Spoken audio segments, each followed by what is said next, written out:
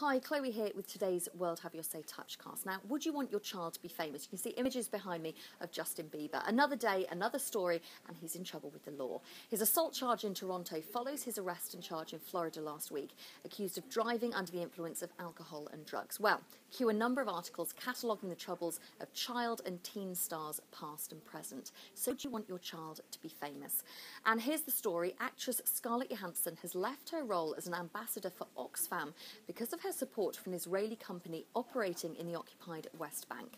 Oxfam published a statement, which you can read here, and it includes the line, "While Oxfam respects the independence of our ambassadors, Ms Johansson's role promoting the company SodaStream is incompatible with her role as an Oxfam Global Ambassador."